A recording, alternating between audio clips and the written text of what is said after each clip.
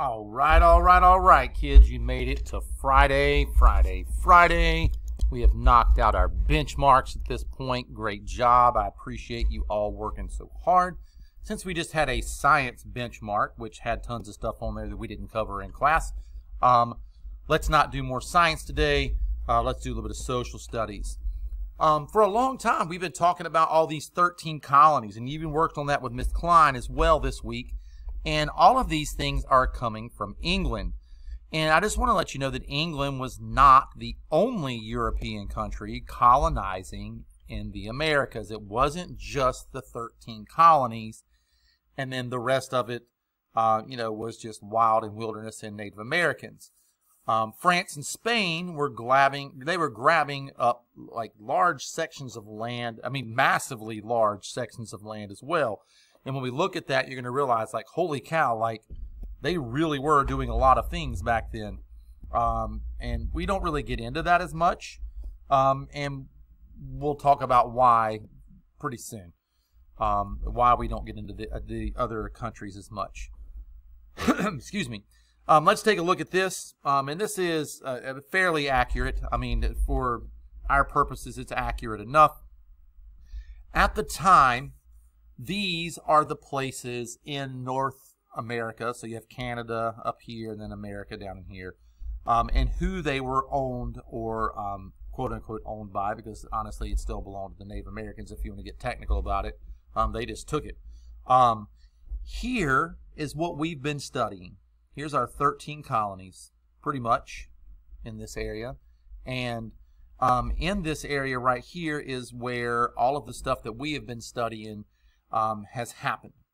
Now you'll notice that France has a pretty massively large plot of land here.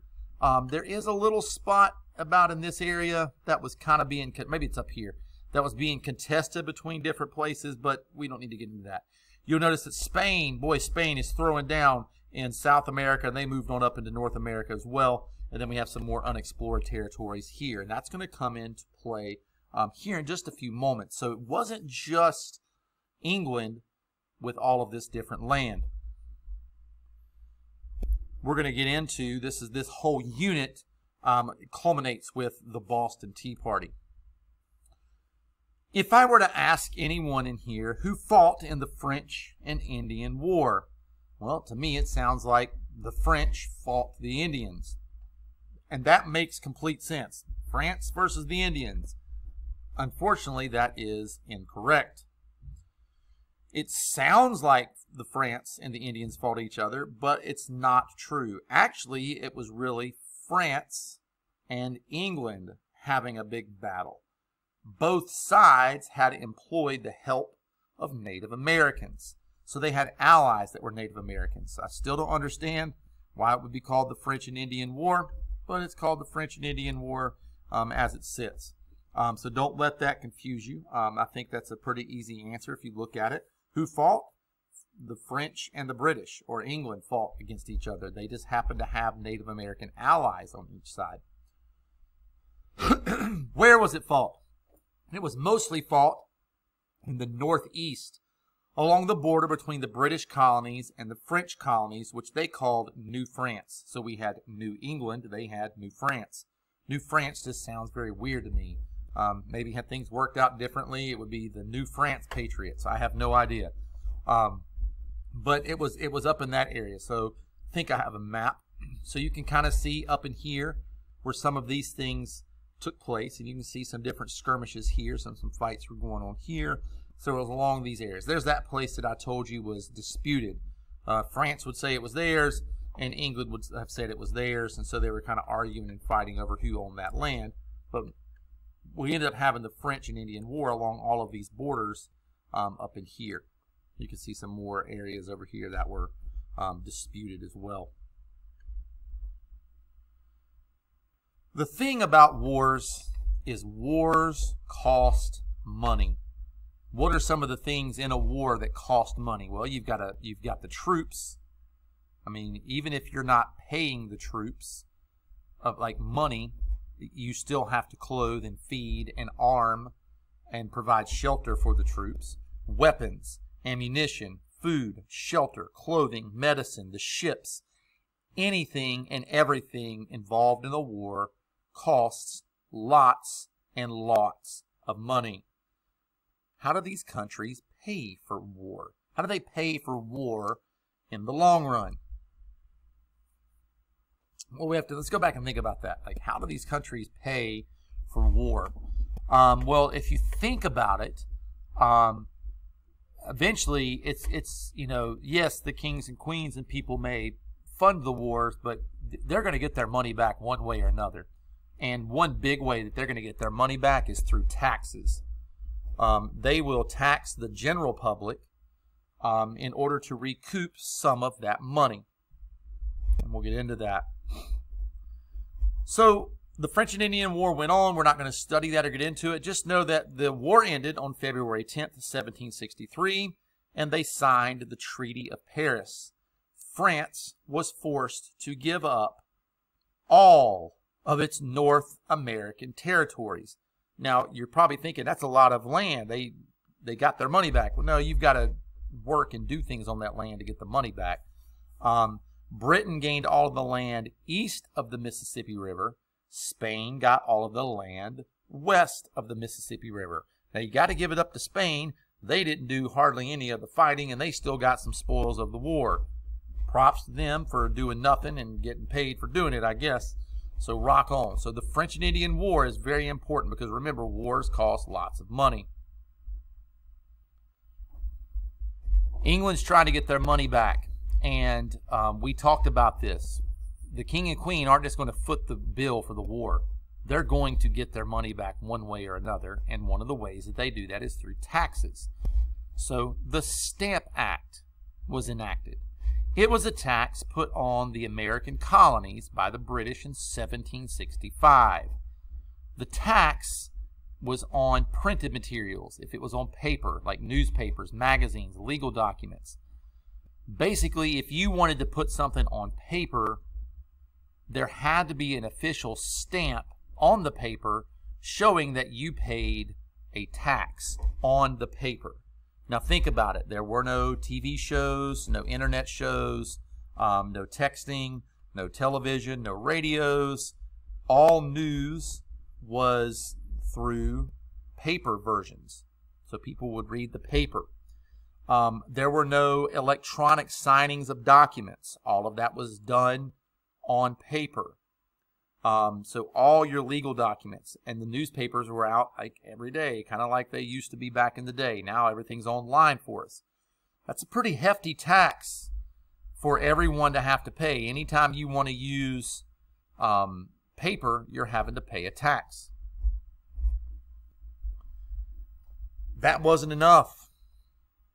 The colonists felt that the British government had no right to tax them, because there weren't any representatives of the colonies in Parliament. So they're basically saying, hey, listen, like, you can't tax us because we really don't have any kind of say of what goes on in England. We're over here doing our thing. And we had no say in how much taxes are, what the taxes are, what they should be. And so they said, we don't, no taxation without representation. They were not very happy that things were being taxed without having any say in what happened in the British Parliament. And again, we have to think about that. Did the British really have a right to be arguing? England sent the money over for the troops. They helped fight the war. They didn't make, the 13 colonies pay for it all on their own. It got the French off of their backs. It gained a massive amount of land for everyone, which opened up jobs and opportunities for almost everyone, more ways to make money. I'm not too sure that they really had a right to be whining about a tax, but I'm going to be very honest with you. I don't know anybody that gets excited about taxes. So anytime you hear about a new tax, most people aren't jumping up and down for joy about it. And I do have to agree with them. They didn't have anybody as a go-between back and forth between England and the colonies when decisions were being made. So there was taxation without representation. And they were saying that that's not cool. We don't want that. The colonies reacted in protest. Boy, oh boy, is this good for what's going on these days. They refused to pay the tax. They're like, we're not doing it. The people that collected the tax collectors, were threatened. They were beaten. Sometimes they were tarred and feathered, which means they poured like hot tar on them, and then like threw the feathers of ducks and geese and stuff all over them. Craziness. They actually took out like buckets for like paint, but they put poop in it, and they painted their house with poop. That's disgusting. They even burned stamped paper in the streets. They just took paper that had already had stamps on it and started burning it. Like, nah, man, we're not paying for all that nonsense. Now, listen, I not 100% sure. I mean, I wasn't there. I don't know how much that affected everybody, but I'm not 100% sure the colonists really had a massive right to do this. I think that they had a very good argument that they needed representation, but throwing things and burning things in the streets is probably not the way that they should have gone about doing that. The American colonies, the people inside the colonies, I mean, they were passionate, all right? I got to give it up to them on that. They were very passionate about this, and they felt so strongly about the Stamp Act, and they were so upset, they actually called a meeting of the colonies. And this is like when America first started becoming America, if you want to get honest about it. We were really a part of England at that point. But now all of the colonies got together as one whole unit, and they had something called the Stamp Act Congress.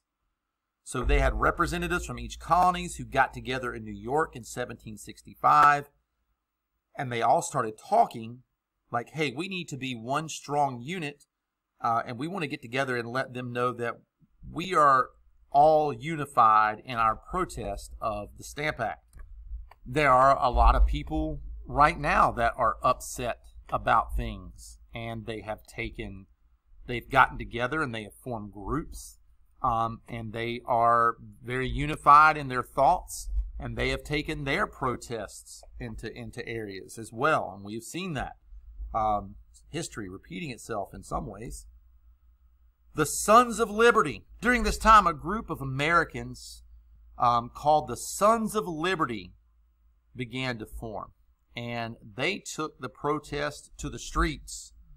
And again, they were the people that were mostly involved in the intimidation of the tax collectors. They're the ones that would burn the paper. They're the ones that would tar and feather. They're the ones that would paint their houses with poop, as disgusting as that is. And we can definitely have some conversations about, is that really the right way to go about things or not? And we can definitely discuss that. And what you're going to see is even this group too is a precursor to things that would lead up to the American Revolution and our eventual dissolvement, and we moved away from England and became our own country. So all of these seeds of America are being planted right now. So when you have all these, the Stamp Act Congress, and when you have the Sons of Liberty starting to form and get together, and everybody's starting to say, hey, listen, we came over here for religious freedom. We didn't want England sticking their nose in that. Now England's sticking their nose in taxing things that we're selling in our country, and we have zero representation over in England. We have no say in what goes on there whatsoever. Whether you agree with it or not, all of these tactics, they were actually very successful because the Stamp Act was gone. The protests of the Stamp Act actually started to hurt British merchants and the businesses. The Stamp Act was repealed on March 18th, 1766. However, that really made the British Parliament very, very angry. So they decided to make a very powerful statement.